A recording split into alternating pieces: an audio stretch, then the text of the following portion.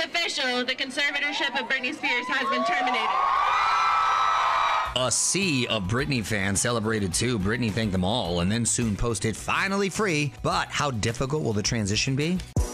When you think about the battlefield, people don't get trauma symptoms while they're busy surviving and getting through something. It happens once it's all over. Psychologist Dr. Cheryl Arrett, who has not treated Britney, feels Britney may need to work through some PTSD in the transition back to making her own decisions. What's very likely to happen now that the survival mode is over is that she's going to have access to feelings that she didn't have before. And that could include feelings of anger, feelings of loss, feelings of mourning, sadness about the time that was lost. Emotionally, she's much more likely to go through a process of being able to really go back and feel her way through and really heal this now that she's safe. The conservatorship has been terminated. Britney now has control of her own life, but the current estate conservator will continue working to settle ongoing financial concerns. And interestingly, at her own request, Britney wants a financial and personal safety net even after the conservatorship ends. And while dad Jamie is out, former criminal prosecutor Lonnie Coombs says he may not be off the hook yet. Britney has been very adamant that she wants her father investigated, and her attorney has started a very vigorous investigation into him. She's got 13 years of anger and frustration built up, and all of the things that she says Jamie did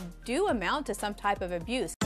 Lady Gaga was one of many posting their joy over the news, writing in part, "I have loved Britney her whole career. I looked up to her." In 2009, Gaga told Access about a time Britney helped her out when she was first starting out. When you're new, you need somebody, and in a way, Britney's done it for me.